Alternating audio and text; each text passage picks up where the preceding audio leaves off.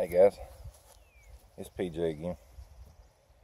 I'm just going to do another video of the rope ring I make to make my tripod. I made another video of it with a smaller set.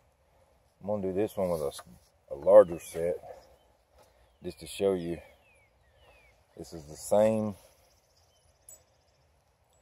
ring that I used in the other where I twisted it twice. I'm going to show you how I do it twisting one leg once and show you how well it works,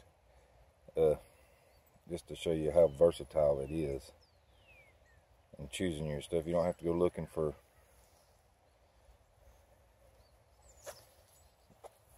let me get in the camera here, but you don't have to go looking for certain size. I mean, as long as you can get, you can see how big that is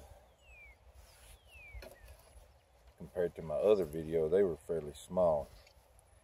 But I'm going to show you how this works.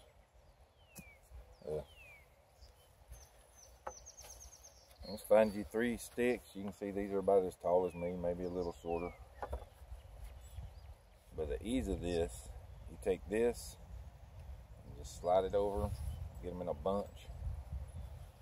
And about anything that'll fit in it. Now, in my other video, you seen that I twisted both side legs one time. This time I'm just going to twist one of them. I'm going to twist it over one time because they're a little uneven. But when you do that, it tightens this up really tight. So yeah, you don't have this one lashed in between there, but you'll see how well this holds. You can see how it tears up the bark. Because the key to this, what you want to do is the same way you twisted this one around, you'll keep going that way, and then you're going to pull this other leg the same direction, so they're both coming like out like this. And that's just going to tighten it down even further. So when you get your tripod, put it where you want it, and just cross it. And you can see, and it's not gonna fall apart. See, and that's stout. Now my little loop that I put on there before, when you get that high, you have to add a little bit. So I've got about a 2-foot piece of line. It's just got 2 bowline knots on each end of it. And what I'm going to do is on this one, I'm going to slip that over there. And I know I'm going to have to shorten it because that's a little long.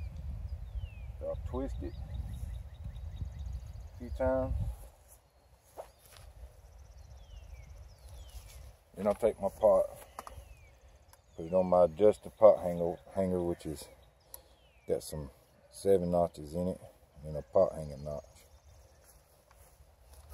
I'm going to slide it through the other bow line and just hang it on there. And then you can adjust this, take it down to about where you want it, or you can just grab that and spin it. Get it? You're going to pull it up, just pull it up and adjust it. Or you can lower it down like that a little if you want. And raise it up a little if you want. Just like that. And there again, it's sturdy. Really simple. Pretty quick.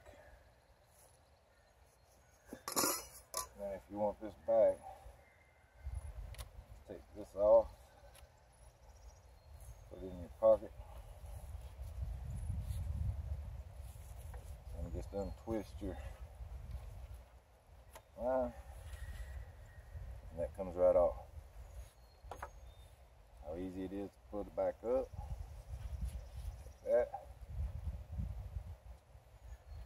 Twist it once.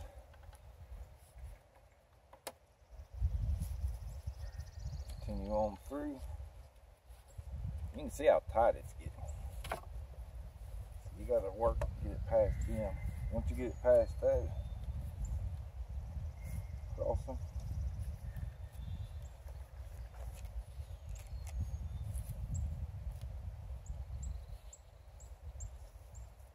Same thing.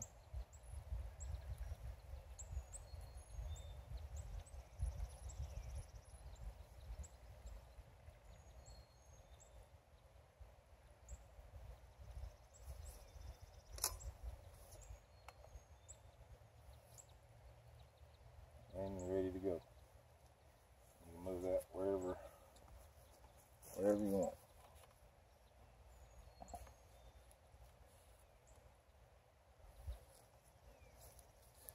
Really simple, guys. Hope you enjoyed my video though. I mean, it ain't much. Just something simple. You don't have to carry around one of those big metal rings or sit there and do a whole bunch of lashings and all of that. If you just want to hang a pot. Now, if you want to do a great big tripod, you might want to really lash it down, but I can hang on that. That bank line I use is really stout. It's really strong. And it bites into the wood, so it's not going anywhere. The tighter you get it, the better it is.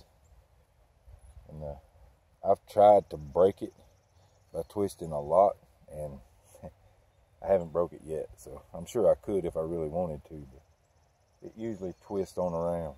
But really simple, guys. I'll keep it short and let you go. But enjoy, guys. Y'all have a good one.